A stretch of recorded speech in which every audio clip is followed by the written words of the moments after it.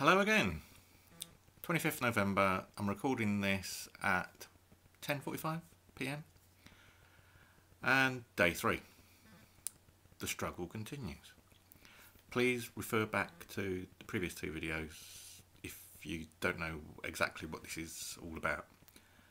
Very important you see the first 2 videos. Anyway, since it's a weekend and there's probably not going to be an update from external agencies, as they say, I thought I'd give you a few views on where Barker and Dagenham Council are going wrong, since when I tell them, they ignore me. So, I've made a few notes, that's why I'm looking down all the time. Staff training. From what I've seen, it seems to be rather dire. Some people tell me the staff are being fully trained, but when you ask people, like, I phoned up on a couple of times to try and get through to the head of a directorate, and the people on the front line did not know what a directorate was. So therefore they're not being trained on Barker and Dagenham's corporate structure, and they just don't, if they don't know the structure, you don't know who's responsible for what. So how can you put these people on the front line? And these are supposed to be fully trained customer service agents. And I'm not talking just on the main number, I'm talking on repairs and every other section that you want to be transferred to another number, because their voicemail system or the voice menu system, can you put through to something and you say it and it goes to the wrong place most of the time. And there's no, once you've said cancel and it doesn't cancel, you have to go through to someone, and you probably spent 4 or 5 minutes on the phone at this stage. And in my experience, most of the time you go through to someone's voicemail, and then you have to stop, hang up, start again. So to say it takes 2 hours to get through to the right person or to get to talk to someone is not an understatement. Sometimes you can be really lucky, except if it's coming from my number, because I've tested this. I've called the council from an alternate number that I've got, and it gets through a lot quicker than my number. So, all started a few years ago, all this, when they made me vexatious because I wanted to find out what sort of phone system they were using. Because I've worked with phone systems, and most of the time, they don't have to be set up to be private. You just tick a box and publish a telephone number. So, staff training. Back to Dagenham Council. Mental illness training, as I mentioned previously. I've been advised that all our staff have been trained in mental illness awareness. I'd like to know the numbers. Probably not any point in putting an FOI in, because they probably do a section 14 vexatious complaint and not answer me anyway. But hey, anyone watching this, ask them. See how many people have been on the mental health awareness training. Another thing that's wrong with Barker and Dagenham Council is openness. When you do get an answer, this is like 3 years ago, when I asked them about their phone system, it went on for weeks. They don't give you a straight, honest, open answer. They try to give you an answer meeting the minimum needs of the question. In fact, that's another point. They don't, if you ask several questions on one email, I tend to find that they will answer what they want on the email. If it's lower down on the email, they won't read it all. They'll start answering the first few questions. So, and I've tested that by putting bits down the bottom of an email that's very important, and they've basically overlooked it. And on the phone system, Barker and Dagenham issue private numbers, or advertise private numbers when they contact you, which is a bit odd in my book for what's called a public organisation. So why aren't they actually advertising a number?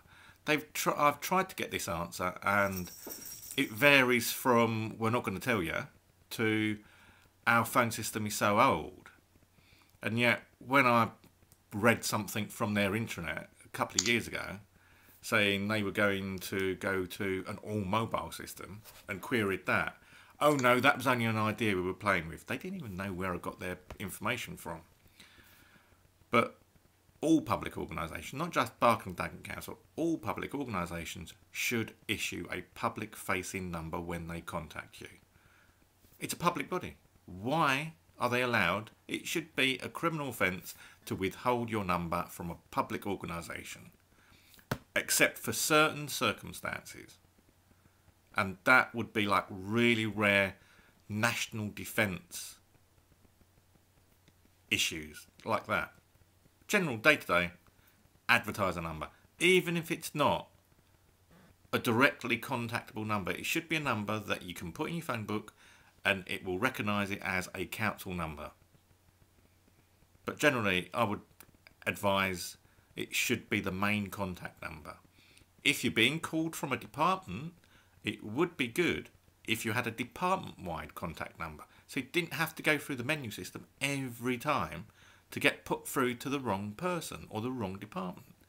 So general contact numbers, department contact numbers. Then it goes into a department call centre or call group, and then someone in that department at least will pick up. At the moment you waste time. They don't actually design the phone system for someone that's busy and working.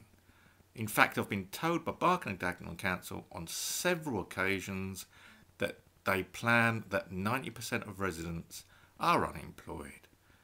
So this is the reason why they put people at risk by just turning up for repairs or turning up for gas safety checks without writing and without planning. That is not good.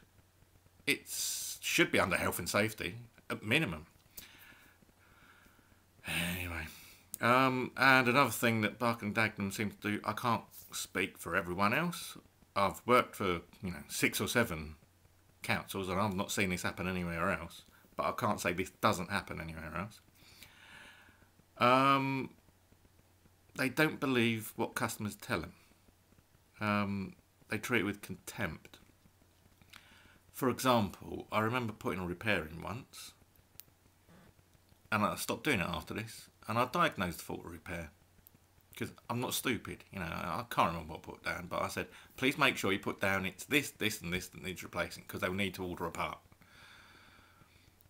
And when the repair person came round, this was years ago, before they started blocking the repairs and changing the system, and not being able to get scheduled diary, because people don't call back on disclosed numbers, and they don't leave a voicemail when they call back. See the previous videos.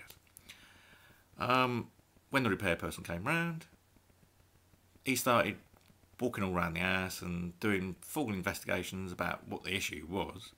And I said, well, didn't you get any notes on it? Because I told him exactly what the issue was, because I spent like 3 days diagnosing it. And they said, oh no, we have to take the notes off because we can't trust what you say.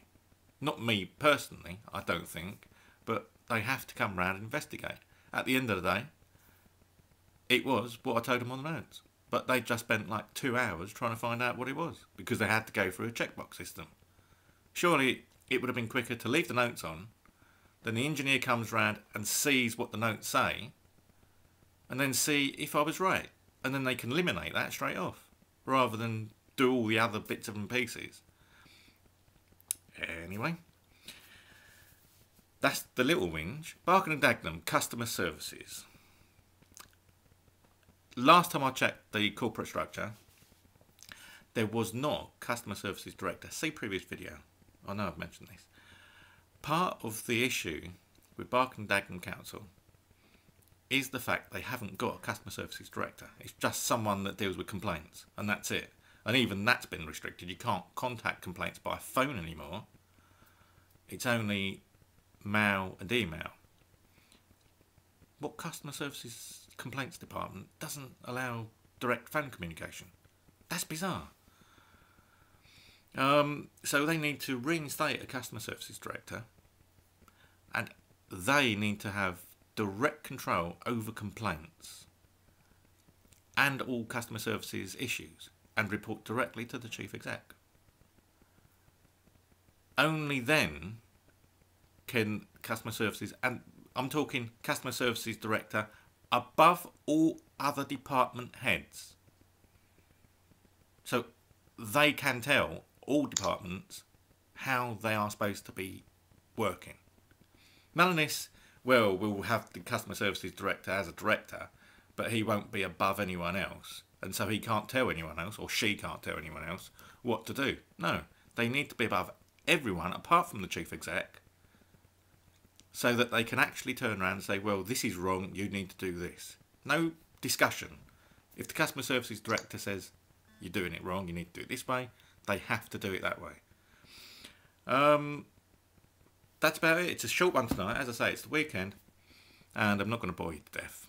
So, the only other bit I've got is day 3, £9 weight loss so far. Thanks to a friend of mine, I've gone shopping this afternoon. Without her, I would not be able to go out. I would not be able to get shopping. No one at the council seems to care. But £9 weight loss, went out, got some milk, got some coffee, got food for the cat. No food for me. Walked all the way around the supermarket, wasn't even tempted to eat. So if people think I'm joking about this, please do ask around. People that know me know that once I dig my heels in, I dig my heels in. So thank you for watching. Please subscribe. Follow me. Get all the updates. This is daily. I will find something to talk about every day while I'm on hunger strike. And tomorrow is going to be interesting. It's going to be how I've been treated by the mental health team. So thank you. Good night. Speak to you tomorrow.